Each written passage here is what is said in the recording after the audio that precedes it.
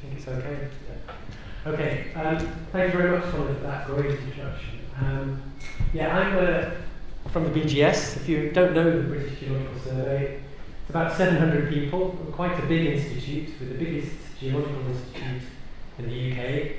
And there are about 500 scientists and technologists, and I'm the Director of Science and Technology, so I look after those 500 science and technologists, and I set the science strategy for the organisation.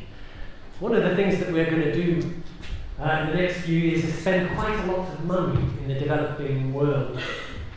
We've always worked in the developing world a lot. We've probably worked in virtually every country in the world through our 180-year history.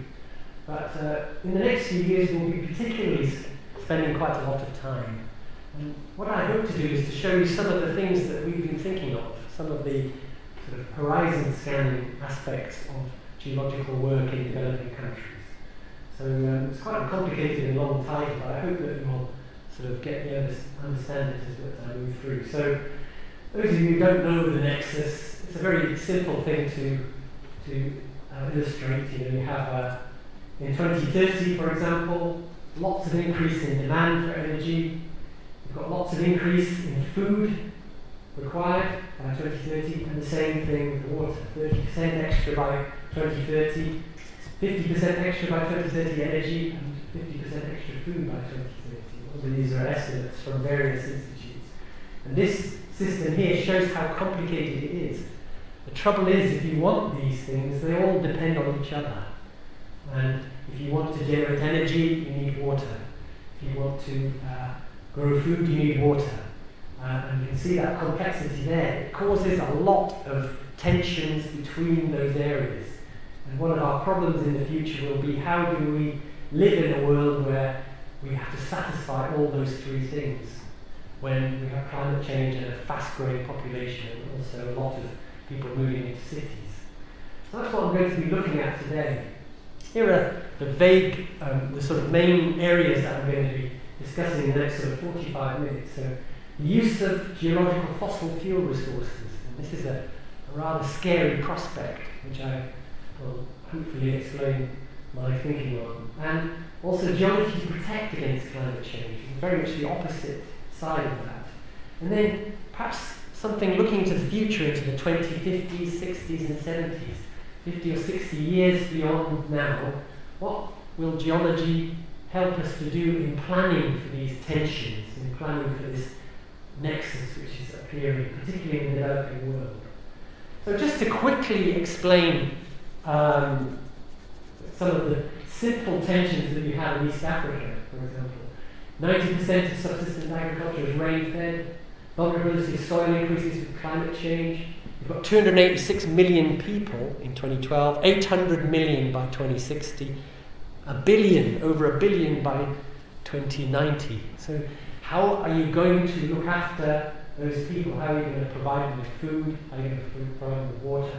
And how are you going to provide them with energy? So that's just a scene setter. In fact, Colin, I'm quite right about where I spent a lot of time. I spent 10 years here in Botswana as a school teacher in a very small rural village. So I did experience some of the difficulties of living in a developing country and some of the wonderful things that you can also experience. So first of all, let's look at use of geological fossil fuel resources. So I'm kind of addicted to this book. I'm coming out and explaining it and telling you now. This is a really interesting book that's published every year. It's the World Energy Outlook, and it's produced by the IEA, the Energy Agency. And it's an organisation which seeks to understand energy demand and energy how it's going to be satisfied into the future. It's a great book to read if you're interested in what's going to happen in the future in regards to energy. And this is just one chart that I took out of the book, which helps you to see the changing geography of world energy demand. You can see here the dates, and you can see energy demand by different areas. This is the new policy scenario. So there are 3 scenarios that the IEA use to predict energy demand and energy supply into the future. The new policy scenario is essentially the middle one, which is most enlightened one, if you like. There's also a business as usual one, which is assuming that we don't apply lots of checks and balances and controls on emissions. So this talk, or the first part of the talk, will be based around the new policy scenarios. It's a scenario that essentially tries to predict energy demand and supply under a reasonable number of emissions, policies to suppress emissions. So the first thing to look at is the increase in energy demand between now and 2040. You can see that essentially North America, European Union, is either flat or it's declining. The scary parts are Africa, India, and China, where you have 30% of this increase in world energy demand in Asia and Africa. And of course, that's fairly expected in the sense that these are growing economies. You would expect them to demand more energy, particularly as people demand, if you like, a more energy-intensive lifestyle, cars, bigger houses, whatever. So it's something you might expect, but it is quite concerning in the sense that it is a large increase is accounted for by the developing world. And here is an interesting set of diagrams also from the IEA World Energy Outlook, which shows energy mix, global energy mix for 2014 and for 2040. What you can see straight away is the energy demand overall is much larger. So you're looking at 17, I think, tera, not sure of that unit, but I think it's terawatts actually, 17,866, and you're looking at 2014, a much lower figure. So that's obviously something you'd expect. But what you notice is the mix between now and 2040, according to the IEA, doesn't change very much. That's pretty scary. You see, coal is still there. In fact, all three of the major fossil fuels, according to the IEA, increase. They don't increase percentage-wise, but they increase in an objective way, in the sense that in 2040 we're using more coal, more gas, and more oil. You see, renewables certainly increases, and renewables becomes a greater percentage of that whole. But the scary thing is there isn't much change between now and 2040. There's a big increase in renewables, but all the main fossil fuels do not decline, they increase. And if you look at other forecasts, for example, the EIA, the Energy Administration, the Energy Information Administration of the United States, and BP, for example, and other organizations that produce forecasts, they forecast similar things. They don't forecast a decline in fossil fuels, they forecast an increase, but probably a percentage decline. That's pretty scary. Again, from the World Energy Outlook in 2016, focusing on coal alone, this is the most worrying one. What you can see is a changing geography in coal demand. This is where the coal is going to be used. In Africa, Southeast Asia, in India. We're going to have a decline in coal use in China, United States, European, Japan and Korea. So we have a shift, if you like, on coal usage, which is surely the least thing that we want being used to generate electricity, certainly, is actually increasing in Africa, Southeast Asia and India. And again, you see the same essential forecasts from BP and the EIA as well as the IEA. It continues, this is slightly older statistics, so this is from the IEA World Energy Outlook 2011.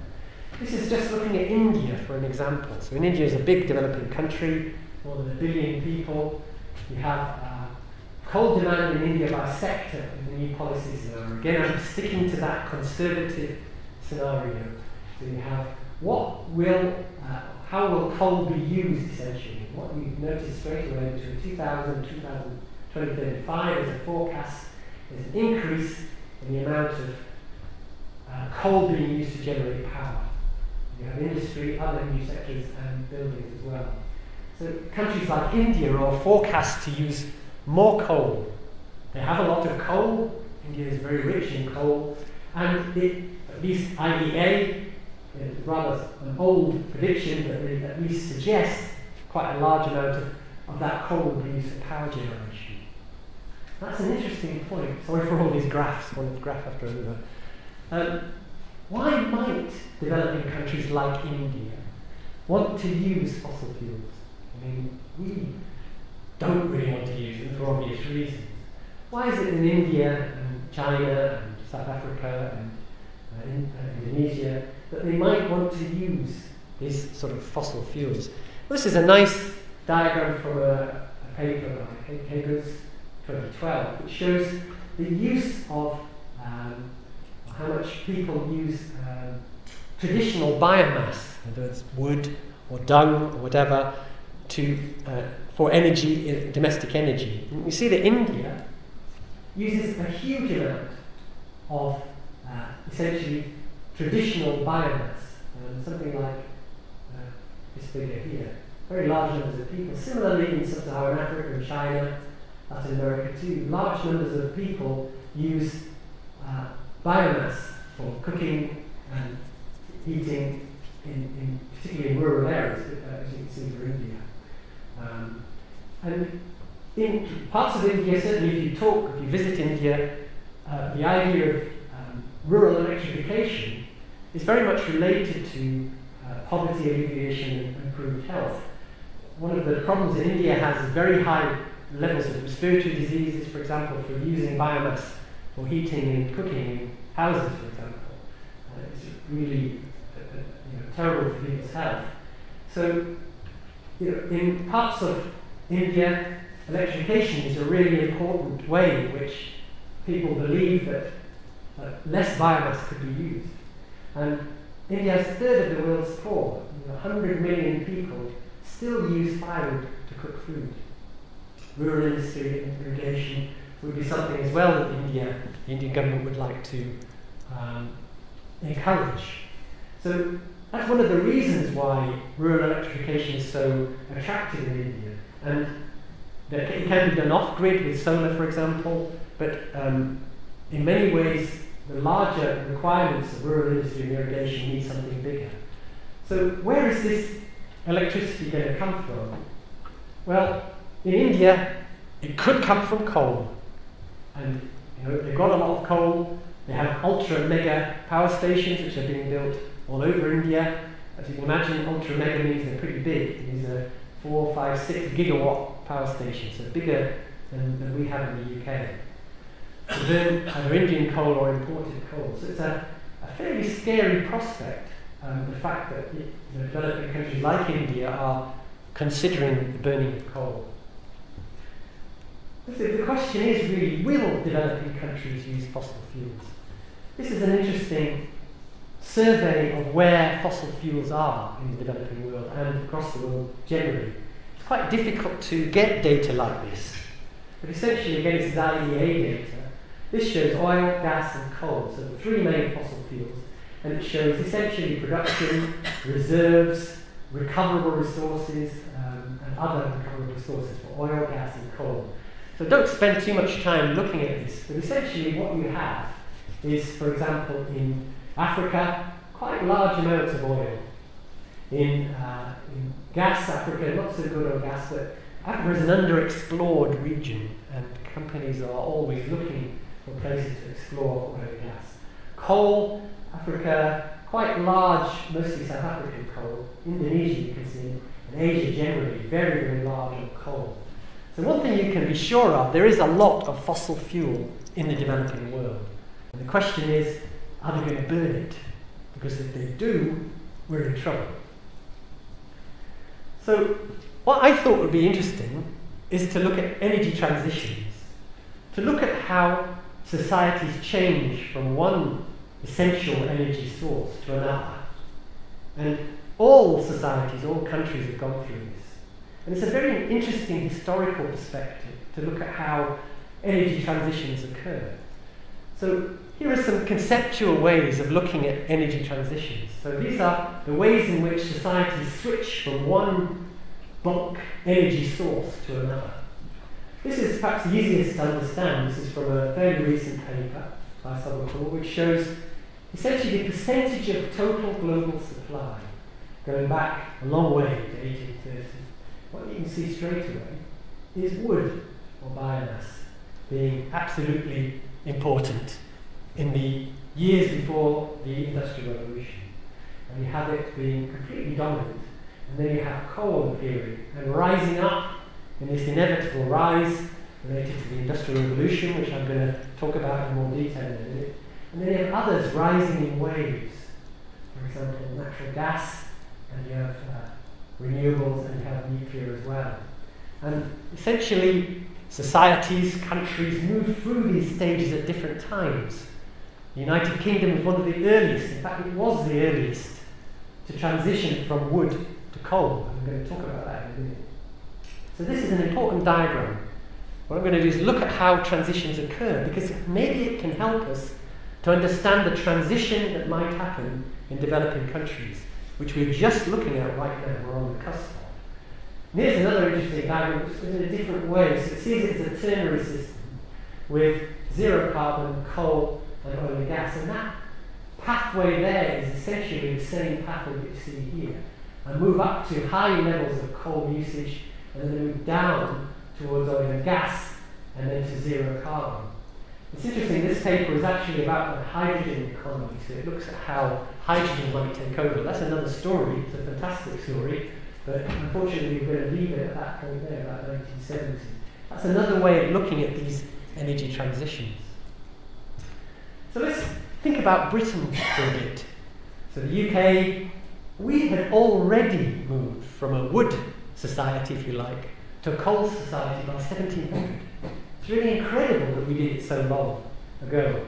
We were using coal from the eastern parts of England, we were moving it down the eastern coast of the UK to London and to Humberside. We were already using more coal in our houses and in cooking and in industry than we were wood in 1700.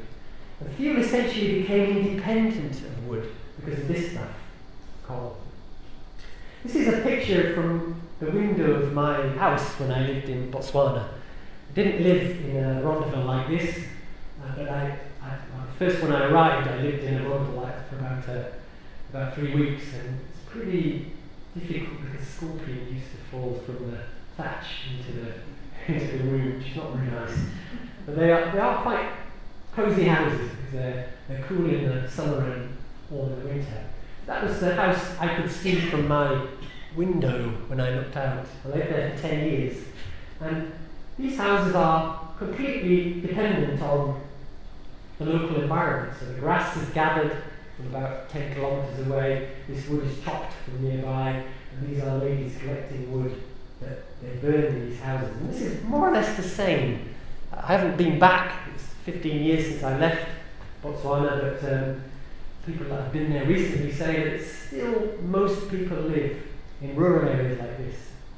And essentially what you're looking at in a place like Botswana is a wood economy up to a point, certainly in rural areas. That transition hasn't been made yet. So how did the wood to coal energy transition take place? How did it happen?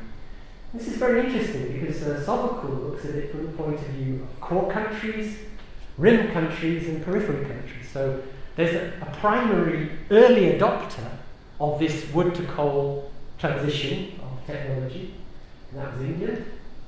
And there's a rim developer, so people that take up the technology but do it later. And then the periphery, so these are countries that take up much later. And of course this is absolutely intrinsically linked to the Industrial Revolution because that started in the UK, it started in England, or in the UK. So what you essentially get is a period of extended experimentation, in this case with coal, a small-scale technology, a diversity of design.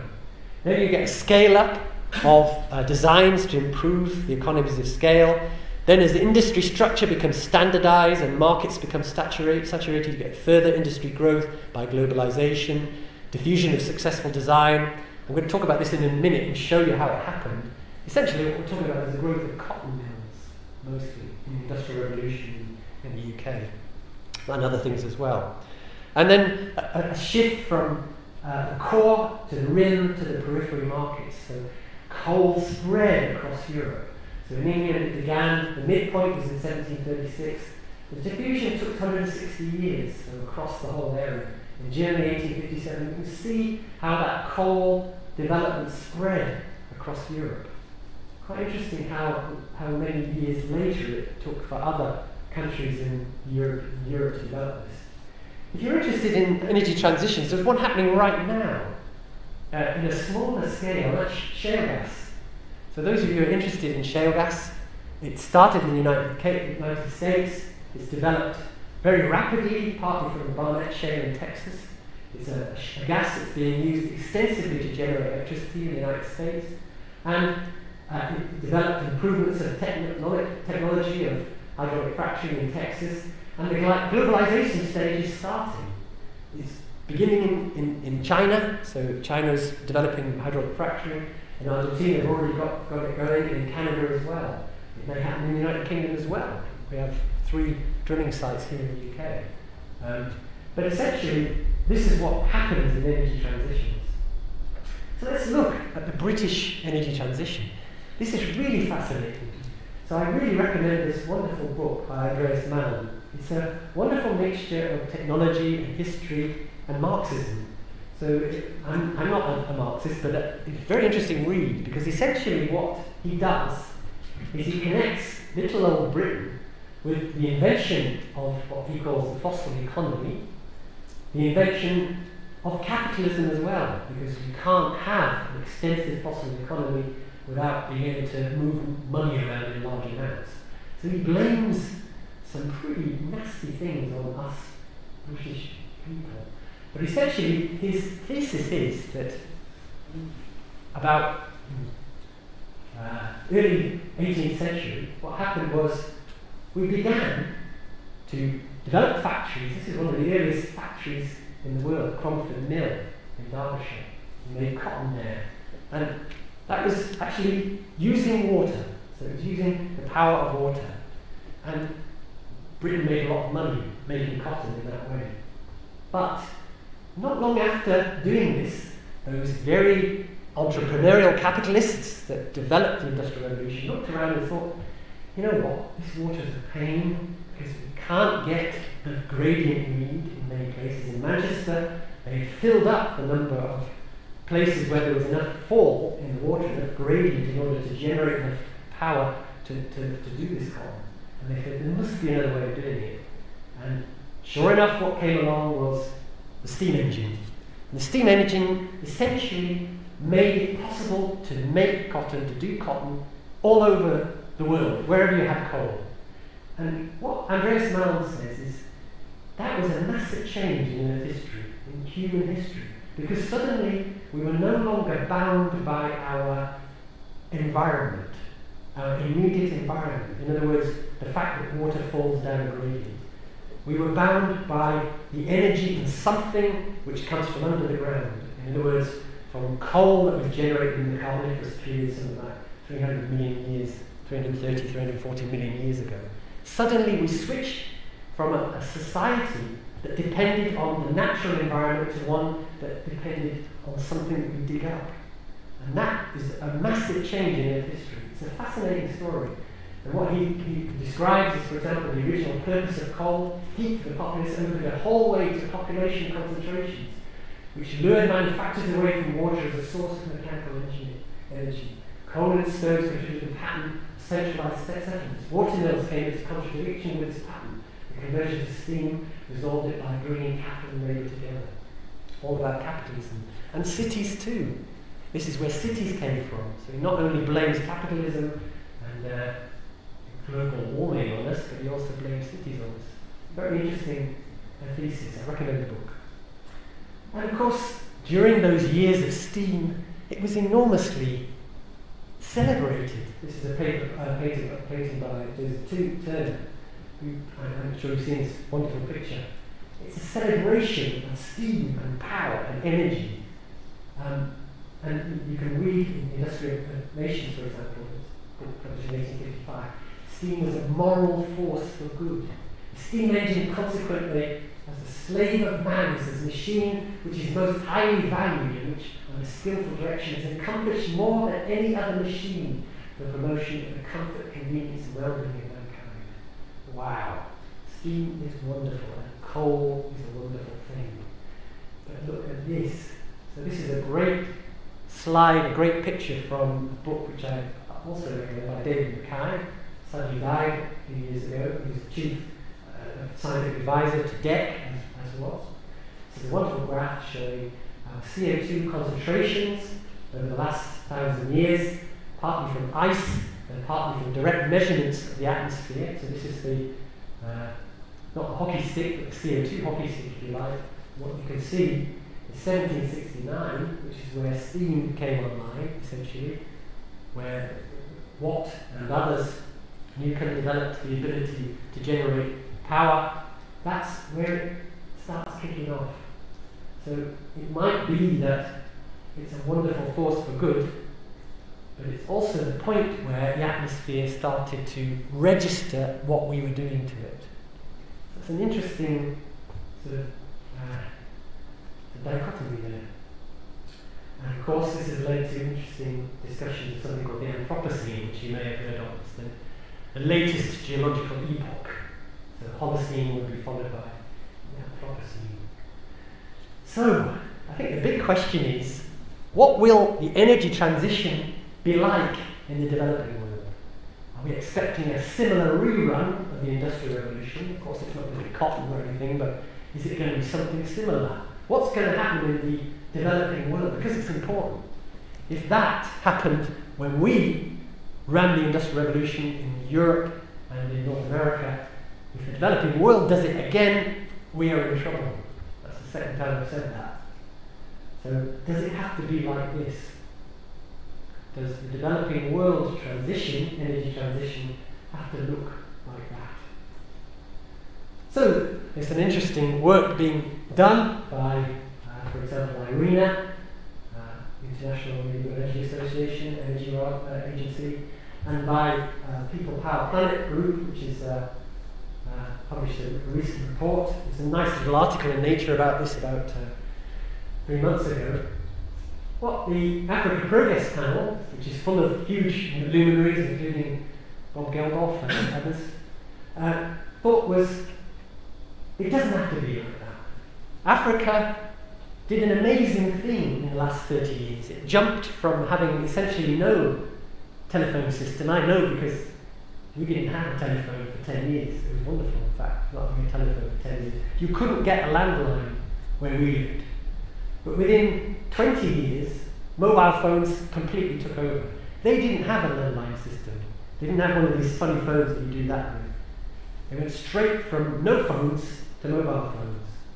And this is an idea that's been peddled by the Africa Progress Panel. Could Africa leapfrog fossil fuels straight to renewables without having to go through all this? That's the question I'm kind of repeating, I guess. Can it leapfrog to full renewables? So this is data that was gathered by IRENA. It's published in a short article in Nature 2016. It shows the potential for wind and solar across various parts of Africa. Wind, solar, it doesn't show geothermal, unfortunately. We do need to do that one as well. So you can see the potential for solar and wind, at least according to IRENA, far exceeds the estimates of demand for electricity in 2030. So think back to those IEA forecasts where we were looking at enormous increases in demand across Africa. So wind, solar, geothermal. Can these renewables in Africa be realised? That's the question.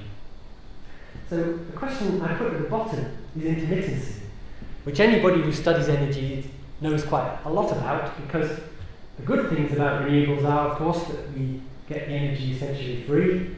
But the bad thing is that it's not always there for obvious reasons. There was an interesting point, I think in April last year, where Germany, for the first time in its history, generated 100% of its energy from renewables. One day, I think last year, somebody in the audience may be able to correct me there, but certainly one day Germany generated all of its electricity from renewables. The next day it was burning lignite, which is not very good because the sun's put in, and put it crudely. So it is quite difficult to balance complex energy requirements, and intermittency is a big deal. So just talking about Germany, Germany is very forward-thinking about energy. And one report that I really recommend is a report produced by the German Academy of Sciences. It was published last year. And it's a forward look to 2050. How will Germany generate its electricity? I'm just moving back to the developed world for a minute, but you'll see why I'm going to do it in a second. So these are essentially different scenarios for generating power by 2050. And we have a scenario here. This is a minus 80% emissions scenario, so minus 80% CO2 emissions, so greenhouse gas emissions. 9%, 50%, 90, 100. So how does Germany think it can achieve all that electricity with such a large emissions reduction? Well, basically from solar and wind.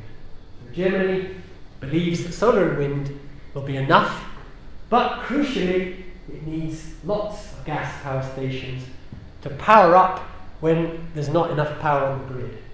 So this is quite a common idea, this idea of load following. So gas power stations are extremely quick to build, they're quite cheap, and they can be switched on and they can operate and produce enough power when the sun goes in to cover the system.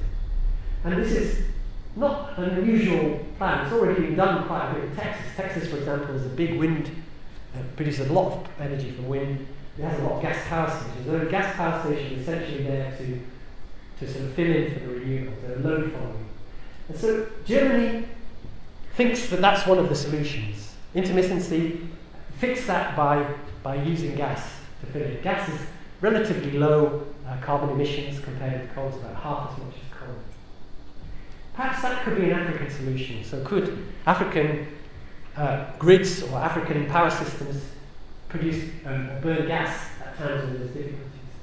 There's also load following with hydrogen. So this is a really interesting area which I don't have time to go into in detail.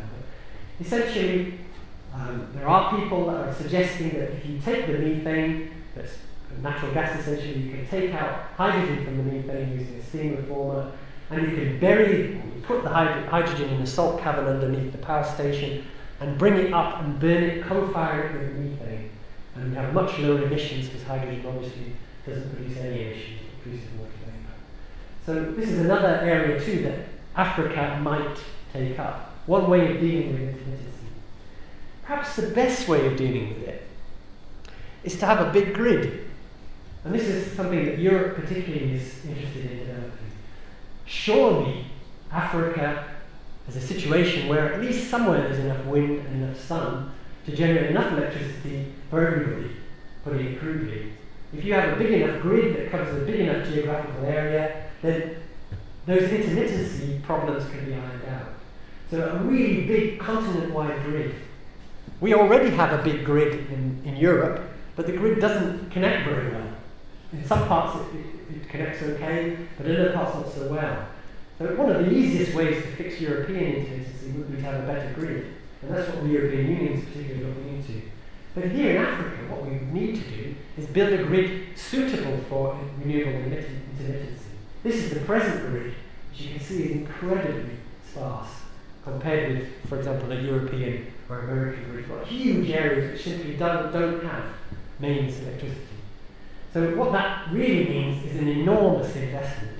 If you want to build a grid that's capable of dealing with that amount of intermittency, you have to really expend some money.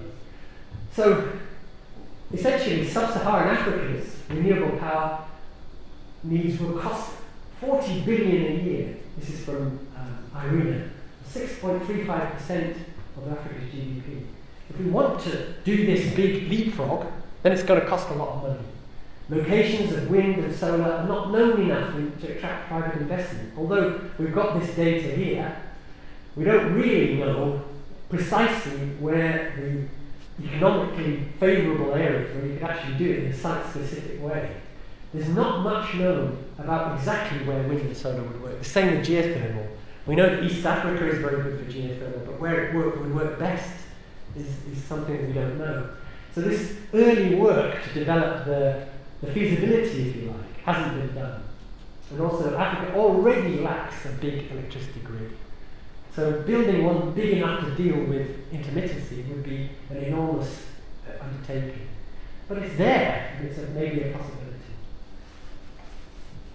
But just talking pessimistically, what if these fossil fuels were to be taken up by developing countries? So India, Indonesia, South Africa, really starting to take these, they already do back in South Africa, in other parts of East Africa. What would happen?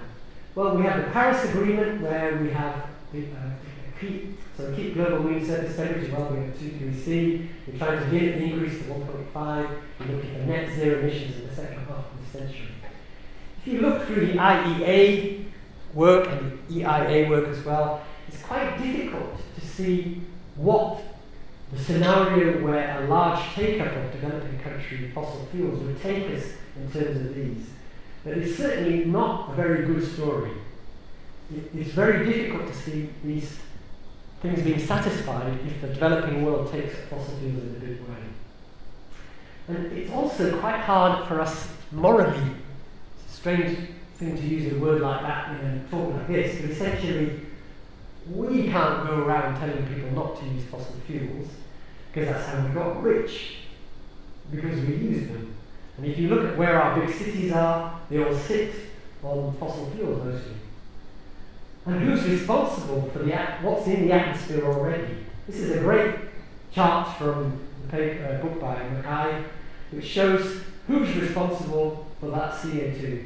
It's us, and the USA and Germany. We put most of it in the atmosphere, we got rich doing it. It's going to sound pretty bad, us telling other people not to use their fossil fuels. And most of it is from coal and hydrocarbons. So, I'll kind of come back to that in a minute, but that's a slightly pessimistic view of geological resources and fossil fuels and what that means for climate change. Let's look at the other side of the coin. So geology to protect against climate change. So water and groundwater first of all. So a very interesting World Bank report published recently in 2016, it's called High and Dry, I recommend it, looked at the impacts of climate change, and they considered that essentially most of the impacts of climate change would be filtered or channeled through the water cycle. So the systems of food, energy, urban and rural life will be mostly affected when climate change happens through water. So it's an important thing to focus on, how the developing world will get water. So I'm slowly spiralling in on the food, water, energy nexus here. It's also highly political. So this is a great map that shows, from the same report, that shows where the large catchments of the world are. And many of them are in developing countries. The world's largest river catchments are in developing countries. And most of those catchments are multinational, in the sense that the catchments are not in one country. And that, of course, means that it's highly political. Because when you start messing about with someone's water upstream in another country, the country downstream is going to get upset about it. So it becomes a political problem too. So water and groundwater is a scientific and technological problem, and it's also a political problem. Let's look at some of the scary modelling that's been done just for runoff in East Africa. So rainfall and runoff in East Africa. This is a great summary paper that was published last year. It takes some of these large catchments in East Africa, the Limpopo, the Zambezi, and other river catchments in East Africa, and it looks at papers and studies that have tried to model the effects of climate change. So we take a few. Let's take, for example, the Limpopo. So this is the river I used to go down to when I lived in Botswana. I used to go down in the, not swim in it because it was so big roads, but I used to take a boat out on it. You can see the effects that you could have. Minus 21 to minus 34% change in runoff. So the Limpopo Basin, the Limpopo catchment, is a hugely important catchment. Millions of people live in it, and it essentially is looking, from this study here, it could be completely wrong. The study is essentially looking at huge changes in runoff. What does that mean to the sustainability of agriculture, to lives and livelihoods of the people that live there? It looks catastrophic, really, because remember, people are living in pretty difficult stress circumstances as it is. You take 20% of their water away, then it really becomes difficult. So this is really a big problem. But in fact, groundwater sort of comes to the rescue to some extent. So we all know what groundwater is. It's the stuff that sits below the water table. It's the stuff that sits there because it pours in from rocks and pours in from rainfall and collects in the subsurface. It's very widespread and it occurs in large volumes. It's a buffer against seasonal variations. Already, groundwater is used a lot in Africa because essentially when you've got a dry season and a wet season, it doesn't really matter because the groundwater doesn't move up and down very much. It's kind of buffered from those changes. Aquifers lose nothing through evaporation or transpiration, virtually nothing. And what that means is that, in some parts of Africa, for example, 80% of rural water supply and 60% of agricultural irrigation in India depend on groundwater. Groundwater is incredibly important. It's also really good with climate change because it seems to be less affected, or at least that's the theory. We've looked here at catastrophic changes in runoff. But in groundwater, those buffering effects mean that groundwater is essentially more reliable in the long term. So, groundwater is important for Africa, for climate change. But what do we know about it in detail? And what happens to groundwater and climate change in detail in the local areas? What can we do to help people plan? So there's not much published about African groundwater, certainly at the local level. These are papers by my colleague Alan McDonald, who's a BGS geologist who's worked on groundwater in Africa for many, many years. He published this great paper which shows, for the first time, in fact, estimates of groundwater amounts across Africa and also by country. So it shows the amounts of groundwater storage across Africa. It comes up with a huge figure, 0.66 of a million cubic kilometres, so 2/3, 0.66 million cubic, so 2/3 of a million cubic kilometres. So, quite a lot. And this shows you the amounts here in the subsurface. This shows a slightly more subtle measure of aquifer productivity, so how much the aquifers could actually produce. So we have different levels here. To put it crudely, what their estimates were was that well-constructed bores would be okay for low-intensity rural activities, so low-intensity irrigation or human systems, essentially. But for industry irrigation, or big irrigation, the potential for higher yielding bores is much more limited. These are the first estimates from the continent wide. You can see East Africa here is not amongst the high-yielding aquifer areas. So there are many, many questions here. How much of the runoff deficit that I've described can be compensated for by groundwater? We don't really know. There are some estimates locally, but not the whole area. Are the aquifers large enough? Will recharge in the area maintain the sustainability of the aquifer? Will, aquifers are not sustainable if you simply abstract the water at a greater rate than the recharge. In other words, you're mining the water. So, will recharge work in climate change? We simply don't know. What will climate change do to African groundwater? In general, it's not really understood. Alan McDonald and his colleagues are starting to work on that, and it's being recognised as an absolutely vital scientific question for the future of Africa. But at the moment, we don't really know in much detail. Let's look at the UK. You might think the United Kingdom we'd know a bit more. In fact, we don't know that much. In the UK, also there are very large areas where groundwater is really important. The south of England, for example, not up here in North Wales, but in parts of England, groundwater is incredibly important for us, for farming, for example. This is a very interesting piece of work done on historical groundwater. So it was work done again by my colleagues in BGS, Bloomfield and Marching. And they looked at 7 wells, water wells across England, and they looked at historical records. One thing about British people is they love making records, and we do have fantastic records going back a very long time. So we can actually plot the level of groundwater, the water table level in these wells. And these black areas are essentially groundwater droughts. So areas where, at times when the groundwater level went down and caused problems. And you can see that they have a sort of regularity about them. They probably are amenable to statistics. And some statistics has been done on these. These are the biggest records that we've got. What they've also tried to do is to look at El Nino and other bigger climate changes going on and try to correlate, in a simple way, any of these changes. And it's very difficult to do that. They haven't really succeeded so far. They have done some basic statistics under a 2050s high greenhouse gas scenario. And what they come out with is reduction in annual and average summer groundwater levels, I suppose that might be obvious, and an increase in average winter groundwater levels. But this is in a country with an enormous amount of data. I mean, we are very sophisticated in our data. In Africa, it's a very different story.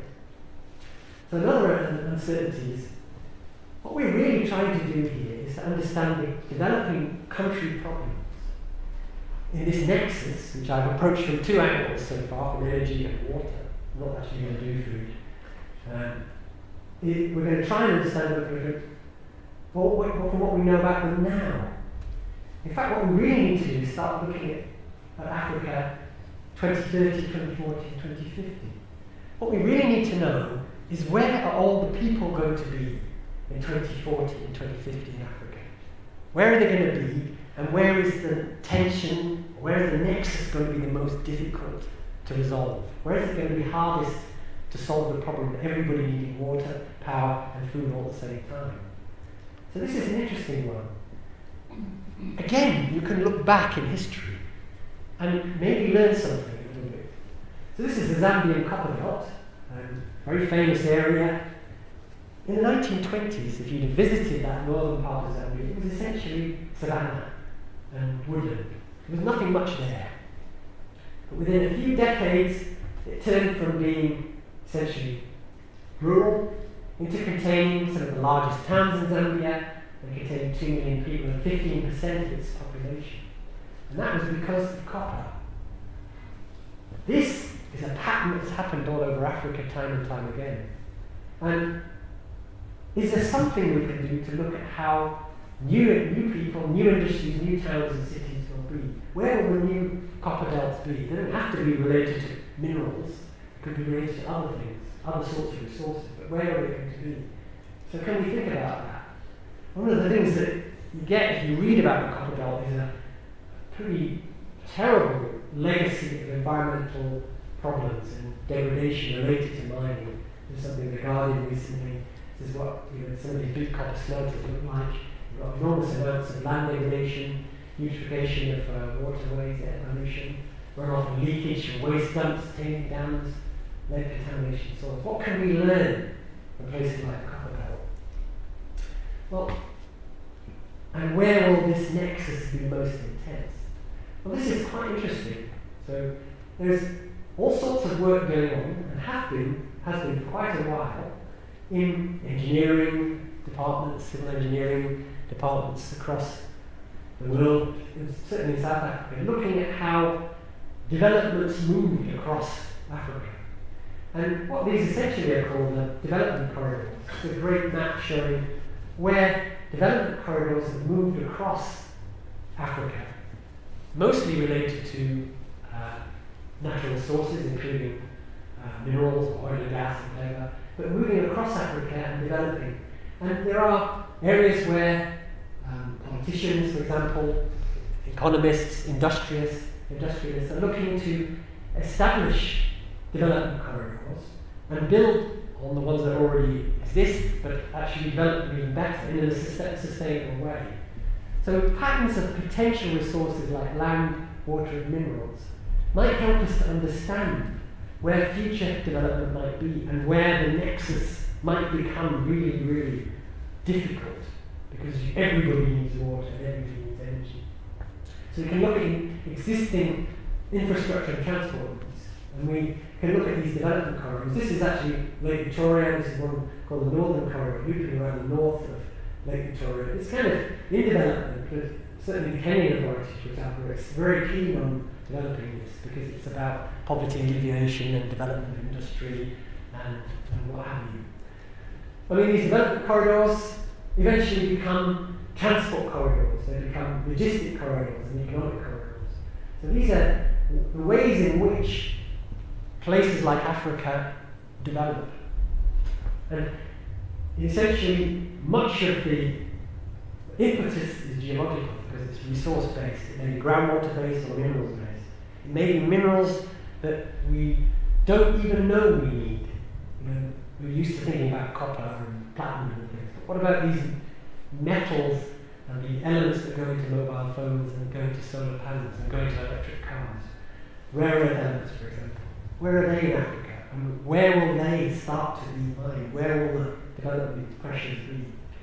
And how can we make those mining activities more sustainable so that they don't make a horrible mess like the Zambian copper belt did?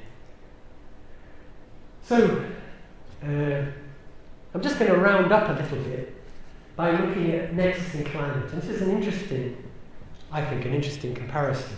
So I've tried to show you how essentially science links with history in the sense that we can learn from the way that we've done things in the past, development corridors, the coal to the wood to coal transition, and other transitions that have happened in the past. We're used to, as scientists, and I'm certainly used to this because I've worked on sort of paleoclimates in the past, as was mentioned by Colin.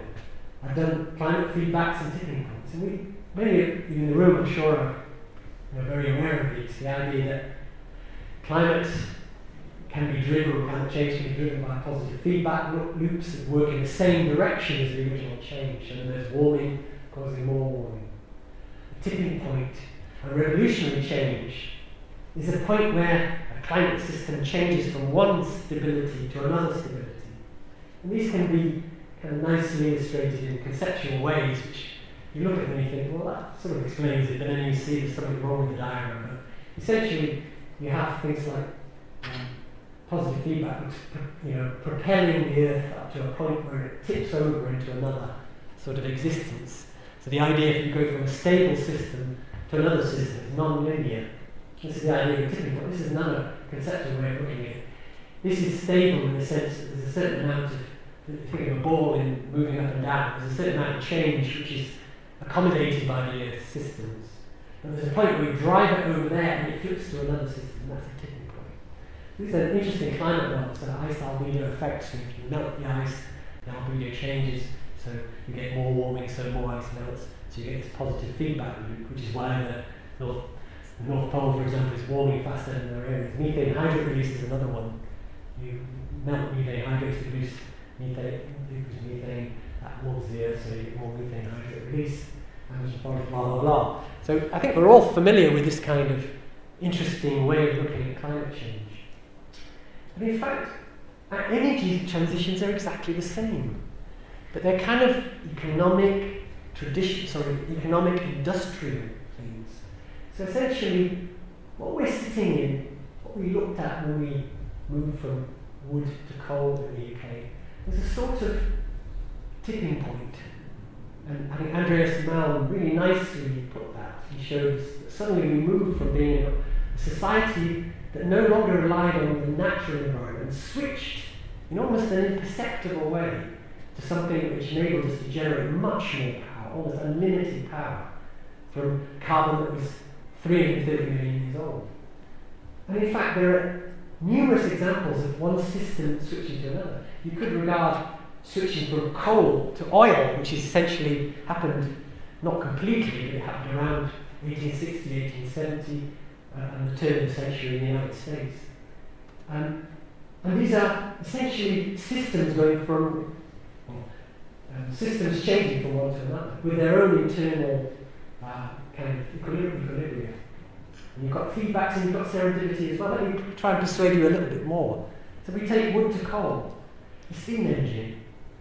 What that enabled was people could use steam to mine deeper, because you could get a coal that was not previously gettable because it was flooded with water, because the steam engine pumped the water out of the mine. So it meant you could mine even more efficiently. So more coal and more steam, so you could mine more coal. And it was just a positive feedback loop. The same thing with, for example, steel. So producing lots of steel. It's not that well known, but the railways that we developed in the UK to move coal around relied on steel, because there was nothing strong enough except for steel for the rails. And of course, steel was a natural product of the Industrial Revolution. Without it, it wouldn't have gone so fast as a positive feedback loop. More obscurely, things like sulfuric acid couldn't be made in large amounts in the Industrial Revolution, before the Industrial Revolution, because we couldn't smelt enough lead in order to make the vessels to contain sulfuric acid.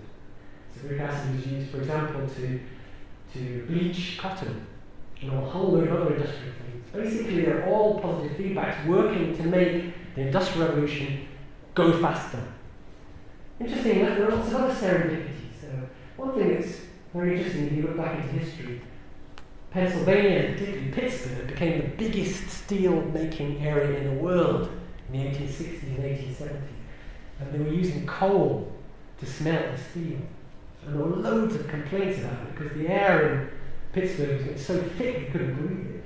And weirdly enough, in about the 1870s, 1880s, they switched to gas because gas was locally available. Amongst the first gas wells were drilled in Pennsylvania. They were actually drilling for water, but this pesky gas kept coming out. And nobody knew what to do with it. And then suddenly they realised what they could do with it. And they cleaned up the air in Pittsburgh. So it's all been done. Interestingly enough, oil, when it was first produced in Pennsylvania, they didn't know what to do with it. Because mostly lighting in people's houses was whale oil. But there was a short period of time when whale oil was difficult to get. And suddenly someone worked out a way to refine that oil that was coming out of those wells. And suddenly a market was created for fossil fuel oil, which hadn't existed before. And then a few decades later, along came Henry Ford, who said, I've got a really good use for that oil. And there was also shipping as well. And so suddenly you have this enormous serendipitous push that developed oil. It wouldn't have happened, perhaps it wouldn't have happened to such an extent.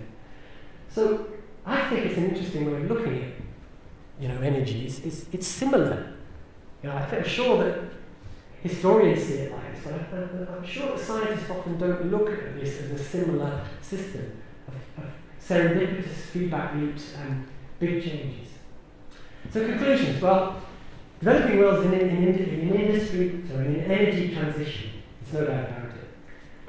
It may affect whether we stay within the 2-degree limit, what the developing world does. We don't really know what it's going to do. The developing world needs groundwater to buffer climate change, but we need to understand its capacity and limits. That's a very geological question that we need to really work on right now. Geological resources may help to predict patterns of growth and future intense nexus problems. We're looking at the development corridors, for example. And these energy transitions that I've tried to show you are societal, they're technological, they're economic, but they're very much similar to climate change tipping points. And I think it's worth thinking about them as similar systems. Of course, what this really means is the problems we've got are highly interdisciplinary. These are problems of history and problems of social science. And I think scientists who study climate change have got to start talking to social scientists, because otherwise we're not going to solve the problem. It's an obvious thing to say, but I think my presentation particularly highlights that. And finally, so here's a good question. Have we really made the energy transition? The age of steam. It started in the middle part of the 18th century with these cotton mills. Have we switched? Have we gone through the tipping point? Are we beyond the age of steam? No. That's a steam engine. It's a power station. It's a coal power station. Most of our power in the world is still generated in coal and oil power stations. We still generate most of our electricity, at least, through steam. I don't think we've jumped into the next one yet. We're still in the age of steam. Thanks to James Watt. Okay, that's it. Thank you.